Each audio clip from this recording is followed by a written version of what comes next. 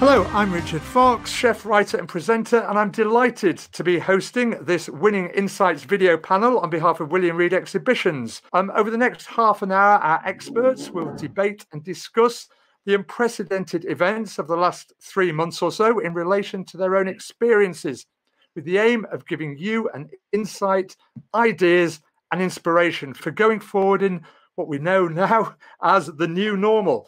For this inaugural video event, we've assembled 3 of the UK's leading specialty food retailers, all of them winners of the prestigious Farm Shop and Deli Awards Food Retailer of the Year. And I'm delighted to welcome, first of all, Debbie Edge, co-proprietor, hello Debbie, of Edge & Sons Butchers and winners of Radio 4's Food and Farming Awards 2014 Retailer of the Year. And of course, Farm Shop and Deli Awards Retailer of the Year 2018. Debbie, welcome. Thank you for giving up your time and joining us. Andy Swinscoe, give us a wave, Andy. There you go. Proprietor of the Courtyard Dairy, listed in the Times Top 15 Cheese Shops. Farm Shop and Deli Awards Retailer of the Year this year, no less, 2020. Congratulations, Andy. I'm sorry you weren't able to be there in person to collect the awards. Maybe next time. Always the way. And last but definitely not least, Anthony Johns, proprietor of Johns of Instow, winner of Devon Life Food Retailer of the Year, and of course, Farm Shop and Deli Awards Retailer of the Year 2015. Welcome, all of you. And thanks so much, guys, for giving up your time in what must be an extremely demanding and difficult period, which we will be talking about in due course. First of all, before we look at the challenges and the changes and the decisions you've had to make over the last couple of months, I just want you to, in turn, briefly summarize your businesses, your business models pre-COVID-19, just to contextualize what we're going to be talking about. So, Debbie, I don't know if you want to start off there. Yeah, we're a little butcher's business in the northwest of England on the Wirral, and we are quite unique in that we have our own abattoir. So we really are a farm to fork retailer.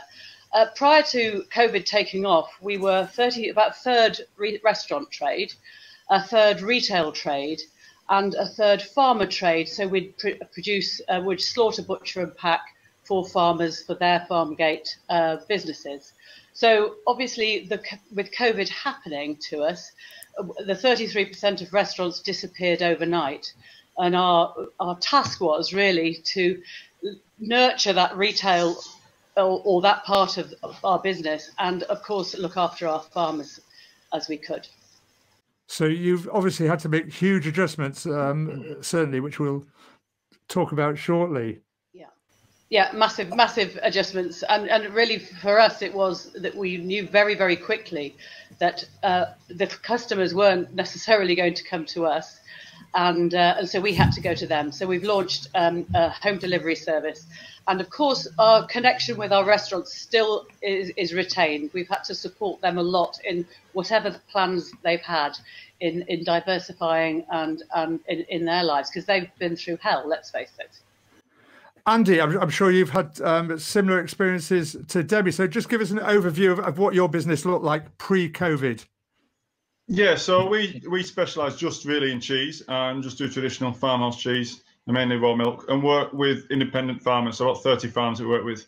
And the core of our business was retail, really. So about 55% of our business is retail, and that's really the bread and butter. That's where our business relied on to keep it going, really. We had about another 10% of our cafe, which is important as a draw for our business, but not really the key business. And the rest was split equally between wholesale to restaurants and mail order, which we did direct to customers. So that was where we were sitting at pre-COVID, really. Yeah, and then it all changed overnight, pretty much. Absolutely. And Anthony, again, a similar experience. What did your business model look like? We've got 2 stores, which we develop up to 3 in the season, because we have a beach site as well. So kind of our model was about to change into, we go from being a winter retailer to a local trade to a summer retailer to visitors and tourists. Our business model is somewhere around about 30 to 40% cafe, and the balance 60% sort of people coming in through the door into the delis. So yeah, that's a big reliance, isn't it, on the cafe? So that must have hit you hard. It was. Yeah. And well, so if I can take you all back, sort of in the days immediately prior to lockdown, and I hope this isn't taking you into sort of a bad dream realm, but you know, we're all looking at what's happening with our European neighbours. You know, we can potentially see what is about to arrive. What was your approach at that time? Did you decide that you were going to create a strategy that you were going to stick to going forwards, or was it something that you decided you would allow to evolve on a day-to-day basis and make decisions on a day-to-day basis? Debbie, perhaps if I can go back to you again. Well, we were in South Africa, luckily enough. Well, for us, it was a holiday from the 3rd to the 11th of March. And so we were listening to this at afar. And I think it was on the plane on the way back, I said to Callum, tomorrow we're going to launch home deliveries. And he said, tomorrow? And, you know, as a little business, you can do that. Whereas I think we definitely benefited from the supermarkets' inability to move their huge tankers. We just turned to home delivery. We kept our doors open as well. And those frenzied weeks that everybody was panic buying and not being able to get into the supermarkets, not being able to get home deliveries quickly from the supermarkets, we gained an awful lot of immediate loyalty and love from new customers, and obviously our old loyal customers. So it was great. It was that quick. I don't think there was a strategy. It certainly very quickly made us realize that this is a great opportunity to get to know new customers for the future, and we fully intend to continue this throughout. And we've already got to a situation where we've got lovely temperature control packaging that when people start going out and start going back to work, etc., that we can deliver to their workplace or their home when they're not in. And in a 30-degree day like it is today, the meat will come to them at fridge temperature. So we're already there, and we're already using the packaging, which is great. That's interesting that you took a positive attitude from day one, or day -1 even. Yeah, it's funny talking to the lads this week. And I guess we didn't realise at the time, it never crossed our minds that we'd ever consider closing a door. And of course, it might happen still. We could all go down with COVID, so it could happen. But it's never crossed our mind that we would. But of course, there is fear from the staff, and whether we might have to close the doors. Are their jobs safe? And all of that has gone through the whole country.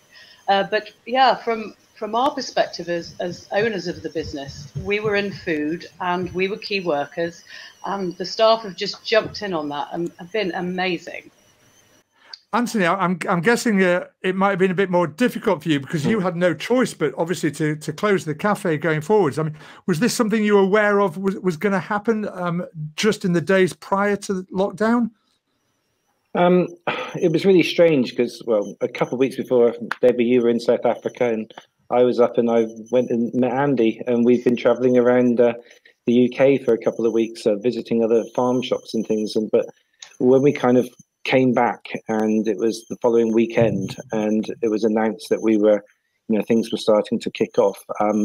The shops went extremely busy from selling, from their shelves being cleared. We didn't look much different to what a Lidl looked in the fact that our shelves had been stripped of everything that we had. And you suddenly thought, oh, the trade's going to rocket. And then they announced, I think the following day, that cafes had to close. And we actually did consider whether we should shut. Something partly to do with the shape of the premises that we have, and also the fact that customers come into us. People a bit, have to jump in their cars and travel, and we were a destination where you would come to for an experience. So the kind of thing that we were doing and we were keen on doing, from our cheese to our cafe to all that kind of, people were told not to get in your car and drive, and not to come to you. So we didn't have an online presence at all at that point. So we furloughed roughly around about 40% of our team. We went straight to doing home deliveries. We had people phoning up that were, that were almost that were pleading that or so help. So that's not the right word. Grateful that we could look after them, we were delivering to them. But it was back to pen and paper. It was having in 25 kilo sacks of flour and handling that again, which was something very strange. So, I can honestly say that I think as a business owner, we've never made such quick decisions on anything ever. And I've never worked so hard or had so much pressure than what I've experienced this last month. It's been, I'm not saying it's we're all going to get, I think, something, the industry may in the long term get some benefit from it, but it was extremely tough whilst we were going through it all. But I mean, that's a huge decision to have to make in those first few days of, do you stay open or do you close? Any regrets about your decision? No, none at all. No. I mean, you mentioned about staff. I mean, the teams have been amazing. The ones that have been on furlough have been in contact. We've kept in contact with them as well. The customers have been really loyal and supportive. And the staff that we've kept, yes, there's been some concerns, but we've put all the measures in place. We've been there on the shop floor 24/7 basically, and working that and putting queuing systems in place outside and that kind of thing. I want to talk about stuff actually after this. That's really interesting. I mean, Andy, did you face similar decisions, or was it always like, we go on, we move forwards and upwards?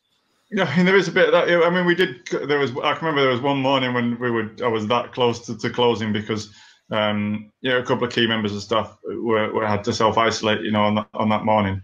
And it was just basically me left in the cheese shop. And it was a tough day that day. But, looking back, it was a tough couple of weeks. I think we got hit very early. We are a definite drive-to destination. We're not near any city, we rely a little bit on local trade, but we also rely on a lot of passing. We're on a main road. We rely an awful lot on passing trade, which some of that is regular, but it's all people going to work or coming back from work, which had all gone. And overnight we went from doing, we were doing 1,000 customers a week to 30 customers a week. And that was before lockdown. So we got hit well before lockdown. And luckily I worked in cheese for quite a few years, and I had spoken to a few Italian cheese shops and Spanish cheese shops that I knew, and they'd kind of told us what had happened in the stages. And to be fair, when I've looked back, it's been exactly the same. They were like, first there's the panic buy-in, first, and then that will slack off. It's just exactly the same. But we didn't really have any panic buy-in because we are very specialist. That's one of our weaknesses is that, and we decided early on not to diversify because for us, we work with 30 farms and we're known for doing really good cheese and really amazing cheese, but we wanted to kind of get those farms through it as well. Some of them we take all of their production, and we didn't want to just kind of, we'll sell that because we can, and we just know we need to concentrate on getting this cheese into people's brains and getting it out. So it's really different. So we spoke to our staff in the cafe well before they closed the cafes that, look, this is going to happen because we've been in contact with those in Italy, and so they were aware of it. And the main stage early on was for us trying to work out the finances so we could afford to pay them. And then luckily, about a week into that, the furlough scheme came in, which was a big relief. And then it was just about changing fast. In some regards, we're lucky. I live on site, so we've never closed the shop. But doing 3 customers a day, we would have closed the shop if I didn't live on site and we had a doorbell where people can come and ring a doorbell, and I can literally pop round from the office or from being out the back with my kids and pop round and serve them, So we have that's helped us a lot in that we enabled us to keep the shop open. But we knew. I think one of the Sorry, go on, Andy. We knew early on that the only way we were going to survive was to really push that mail order, and that was literally the only way we would survive, because even local deliveries wouldn't be enough for us. We do local deliveries, but it would have to be nationwide deliveries for us, and that was the only way we were going to survive. But yeah. I think one of the key things that's coming across here, hearing what all three of you have got to say, is simply mental agility, and I'm sure that those are skills you employed from the very beginning. You know, to get to the point where you're winning these awards and so forth, and I think that's probably one of the great strengths that the speciality retailer has, is that ability to change and adapt at a moment's notice, which obviously the big operators just don't have those sort of options available to them. So yeah, I mean, staff, we come on to staff next. So that, it must have been a scary time. I mean, particularly before the government announced the furlough scheme, which I imagine also must have been an immense relief. I mean, you all must, you know, staff are key to this business. How did you approach talking to the staff? I mean, obviously they've got their own fears. They're watching the news the same as you are. They don't know what's going to happen the same as you don't know. Debbie, how did you approach the staff situation in the early days? We talked through everything. Any change that we talked through with the team. So we just did that. And so we were all working it out together. And so we've all been on board all the way through. I think that's the key, and that's the benefit as well of a small team. You can do that. It's very much more difficult in these big organisations where you've got layers and hundreds of people. We haven't got that. So yeah, you know, a great, determined, passionate team with a will to win, and it's been great. And Anthony, what about yourself? I mean, you must have had to lay off, you know, more staff, I imagine, than perhaps but Debbie and Andy, given the cafe situation. Well, yeah, the furlough scheme was a big benefit. Layoff is definitely the wrong word, because they're still absolutely furlough. Still very much employed. We've actually we've had two back today, in actual fact, off a furlough. So we're starting to open back up in full now. Sue and myself, my wife Sue, who you would know, we both went and personally spoke to everybody individually, and yeah, it was a bit of a moving moment to go and tell people that, yeah, it was. I mean, I think it shows that how much we all love our businesses and how much they all mean to us, and they felt it. You know, they could feel the pain that I think that as retailers and owners we were feeling at the time. You know, not knowing what was around the corner, really. But we're in contact with them all. We've been in contact with them every few days. We send them team messages and keeping them in contact where we are. And we're already, so we've already brought back two now off of, we had about, I'm not exactly sure the numbers, but about 12 on furlough. And we're now, that's down to sort of, well, now 10, and it'll be changing again next week, because trade's changing again rapidly. We've lost that. Our customer numbers have dropped off by, say, 60%. Now our customer numbers are still down by about 30%, but our average spend is dropping again because there's a lot more people coming back through the door, you know, just buying smaller amounts. When all this happened, our customer spend went up by about 150% overnight, but the customer numbers dropped by 70%. I mean, this is the thing, is it's the speed of change that everybody's been experiencing is absolutely unprecedented, let alone anything else. I mean, Andy, does what the other two saying resonate with you as well regarding the staff situation?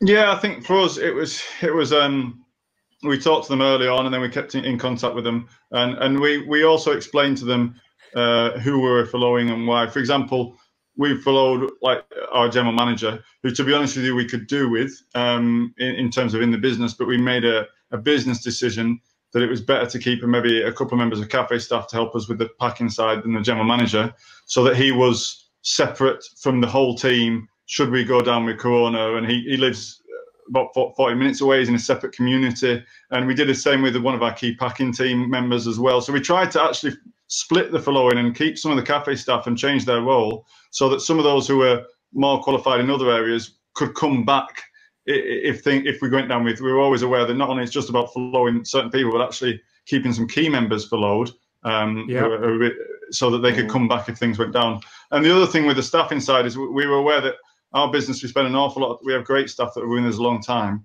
we spend an awful lot of time training them and having fun and talking about cheese and going to visit cheesemakers. And we were aware that the new role was not quite as enjoyable. We're literally putting bits of cheese in a box now, whereas whereas beforehand, where we're tasting the cheese, we're talking about it, we're visiting the producers.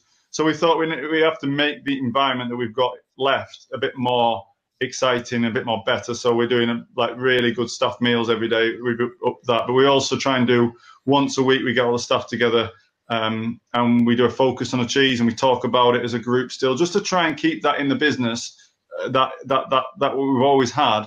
But we've changed now to literally just packing mail order, but to try and keep that love for cheese with the cheesemongers, because that's the difficult part with the staff as well. We don't want to lose that. We don't want them to get disheartened. It's effectively factory work now, whereas beforehand it was a very enjoyable retail work. So it's that's another thing with the staff we're trying to manage. I think what's interesting as well about what's happened over these last couple of months is it's like putting a magnifying glass to any business, I guess. I mean, did it lay bare any particular strengths or weaknesses in your business model that either helped or hindered you, and that you could either capitalize upon going forward, or forced to climb and address going forwards? Debbie, maybe we can start with you again. We've had some great times with our farmers. We have a massive farmer base who are very, very loyal. And in the beginning, when there was a frenzy, they were being approached by all sorts of people to buy their stock, and they stayed loyal to us because they know that they're committed to our values of nose to tail, of native breeds, of grass feeding, etc. And they wanted that relationship to continue. So we've been very lucky with a fantastic group of farmers who have been very loyal to us. But that supply chain of just us and them, farmers and butcher, is just perfect. So when the supermarket shelves are emptying, our supply is just coming off the field. It's always been there. It's still there. Our September, October in next year's stock is in the field now. So we've enjoyed that privilege, really, to work in the exact business we do of having such a short supply chain. And is that a similar for you, Andy, as well? I imagine it's quite a close parallel for you. Yeah, in some regards, it was really good in that regard, because in some regards, when they struggled and early on, because the wholesale loss of the restaurant trade, but for us, it's only about 15–20% of our business. But in terms of farmhouse cheese, it can be up to 70% for some people. And so even though we were still taking that it was a real difficulty. So they having that close relationship and speaking to them made us all realize pretty quick that we were going to have to really push British cheese in order to get it to people's brains. And I think that what it also meant is that we all linked up. So I linked up with the farmers, but then we also linked up with other cheese retailers. So we spoke to people like Neil's Yard Dairy and the Cheese Geek and Cheese Society. And we came up with effectively, we all do a very similar thing, but, at different levels and at different ways. We came up with like a concerted effort to push British cheese. And, all those boundaries of competition between cheesemongers just became nothing, because we needed to support the farmers that we all relied on. Yeah. And that got it onto the front pages and got it onto the news. Whereas if I had just tried it, or Neil's Yard Dairy had just tried it, and but together we had much more strength. And I think having that link with the farmers really, really, really did help. And I mean, this, I guess, just enforces this whole issue of the global supply chain, and is maybe going forwards is making us look even more and more at local and being self-sufficient and supporting our own communities and suppliers. And is this something that resonates with you as well, Anthony? Yeah, I mean, we've had some amazing suppliers that have come out of all of this, and some, I wouldn't say new relationships, but you suddenly realise that, how you can ramp things up with local stuff. We've had a guy down the road that's been supplying us with asparagus recently, and that's been such a treat for everybody. And the volume of that we've sold this year compared to what we would have previous years has been tenfold. So whereas you lose on something else, you see the important things, and people what people have been buying as well.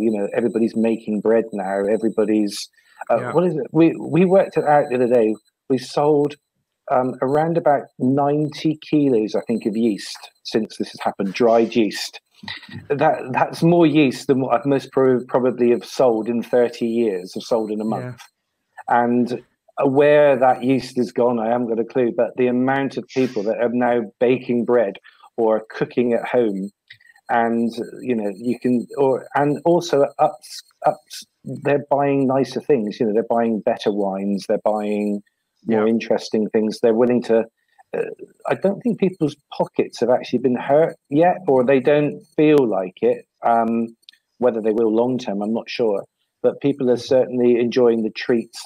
We just reopened our coffee bar properly last week in both shops, and the customers coming in, and we work with a local roaster for that, and they just come in and they're just so pleased that to get some quality again out of it. So I think the long-term prognosis is going to be okay for us all. But I think it is. And actually, it's interesting what you say there, because I feel that it's sort of opened our eyes to rampant consumerism. The fact that economies have collapsed to such a degree simply by a couple of months of people not maybe spending in a normal retail fashion.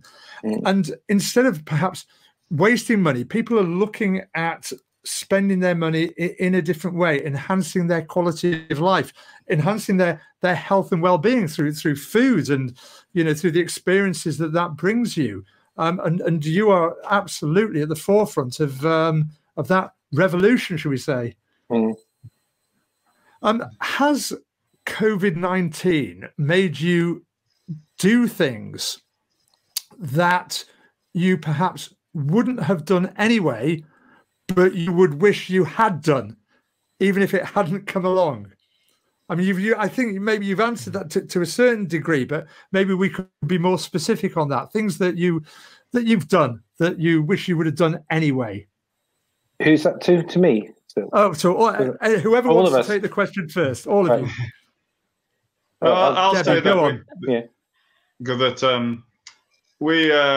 That the mail order had always been kind of the little child that just ticked over for us. The retail was where we put our focus. And what the COVID has maybe realised a couple of things. One is that retail is where, as soon as I can, retail is where I'll continue to put my focus, because that customer relationship and the way that it allows us to talk about the cheese and sell cheese is what I love about our business. And I feel like in recent years, the wholesale and the mail order had ticked over, but we focused on that a bit too much. And I think that as soon as we can get back to talking to people, that's one thing it's highlighted to me, is how much I love retail, if that makes sense. But B, also highlighted is how inefficient our mail order is, because our mail order was always done around the retail. We'd fit it in with the shop, and then we fit it in, and then we get it down to a different packing room. Whereas now we've just mail order effectively, because we are open, but we have so little customers. We just mail order. It highlighted to me all the inefficiencies within our mail order, because we were just kind of fitting it in. Whereas now we're just doing it. And so for us, we ripped out, to make it work, we ripped out our museum and we ripped out our cafe to kind of create a proper packing line. And we put a new container fridge in outside so we could do better goods out. And what it made me realize is that long term, if we want to continue to sustain this and get back to doing more retail and put the cheese museum back in, we will need an addition, almost like a warehouse attached to make it smooth. Because what we've been doing and fitting it in has worked, but it's not efficient, if that makes sense. So it's so that's made us realize that I think that's what helped us in that regard. Fantastic. Anthony? Yeah, well, I mean, as I think nearly any business, we're all sort of chipping away at the mail order side of it now. And we've always had a website, but now we've got a online shop, mainly delivering locally. So we have lots and lots of people now using that, and we are then delivering it to them ourselves within like a 20-mile radius. But we're doing roughly around about 30 orders a week, but that's 30 orders that we never had before. We're also now trying to be innovative, like with our cafe menus, because they're about to all go. We're about to sort of launch that now, so that you can actually have it and take it away. Whereas we've always done, like, our takeaway was always separate from our cafe. The takeaway was always like the more of a basic offering. But now the cafe, what you could have had in the cafe, you can actually have that as a full-blown meal soon, and take it away. So I think that it does make you sit back and think. And yeah, we're going to get some.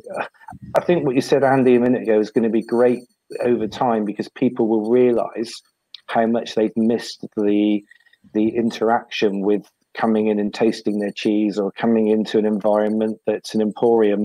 You know, we always used to have all of our cake displays out open air. That's all gone at the moment.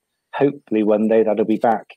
And to create that theatre and stuff is so important. But when it does come back in a form, that's going to be a really healthy place for us all, because people will realise how specialist that is to them. And we've already seen it just by sort of reopening up our coffee bar and stuff this week.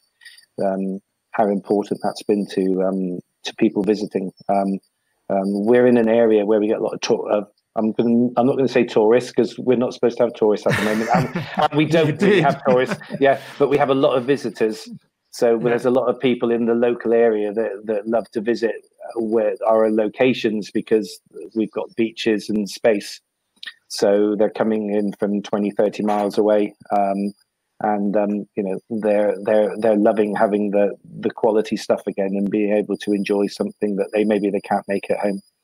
I think there's going to be a lot more people staying at home for their holidays as well in the foreseeable future too, which is no bad thing, certainly for your location, Anthony. And Debbie, final word from you on that. Yeah, I think your question was about would we have done it. Do you know, you talk about it all the time, don't you? In little businesses, we're very busy and, you know, trundling through life, and these things don't get done. Well, this has got done. So we have launched the home deliveries, and we will continue to do that. And it has really been a privilege to serve our loyal customers who walk in our shop every week, twice a week, and they stagger in, some of them, and it's lovely to be able to deliver their pound of sausages to them. And it's also lovely to meet new customers. And I think the home delivery thing, I think our real aim is to develop our online systems, obviously, because currently we're very inefficient. In fact, we've not only not furloughed anybody, we've taken on more people through this. So again, very privileged to do that. But because it's a very inefficient system at the moment, you know, delivering a large lump of meat to a restaurant is a lot more efficient than delivering the same value to 10 homes. So in little bags sort of thing. But I think the important thing for us is to move forward with more online systems, but retaining that personal service and retaining that relationship, which both Andy and Anthony have talked about, because that is where we are, that is who we are, and that is probably all of our unique selling points. That we are specialists, we're passionate, we're different, and we to get that through our websites is, I think, our next challenge, really. Well, it's wonderful to finish with such positivity, for sure, from all three of you going forwards. And that does wrap up our very first Winning Insights video panel. I'd like to say an enormous thank you to all three of you, Debbie Edge, Andy Swinscoe, and Anthony Johns. Thank you so much for sharing your experience and insights at a time when I'm sure you've got far better things to be doing. I hope it's been as therapeutic for the three of you as it has been informative and inspirational for everyone watching and listening. It would be marvellous if you could come back perhaps in a few weeks' time and we talk again to see how things are unfolding further. But in the meantime, I wish you and everyone out there every success and most of all, good health and happiness. Thank you very much.